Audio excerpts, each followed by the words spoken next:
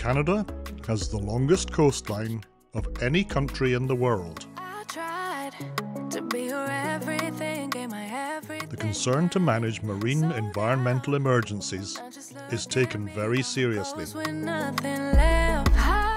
Particular attention is focused on the Great Lakes, the largest freshwater accumulation in the whole world.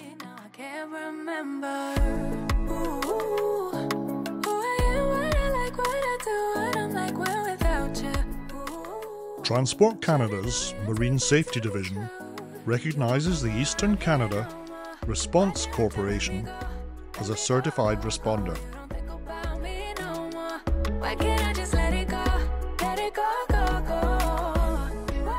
Recognition as such brings with it an obligation to train and every 3 years to submit a plan following formal review.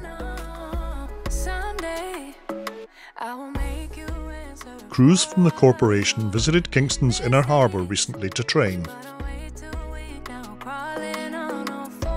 Particular attention was paid to working with a spill-catching NOFI Harbour Buster.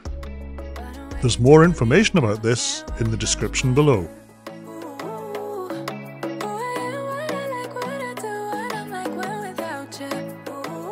In the simplest terms, it surrounds any spill and holds it in a reservoir at the back of the boom, from which it can be recovered and appropriately disposed of.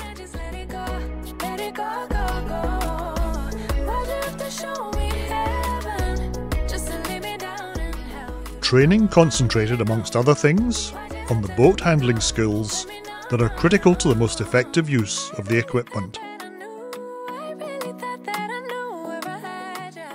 The waters of the inner harbour were shared with an autonomous robotic vessel operated by the Ingenuity Labs Research Institute at Queen's University as part of a long-term capability study.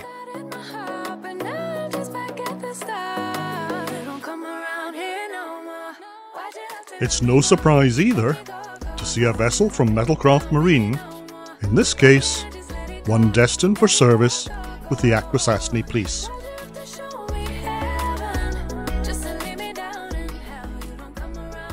All good things come to an end, and after a couple of days of training, ECRC crews were heading home to Verchères in Quebec.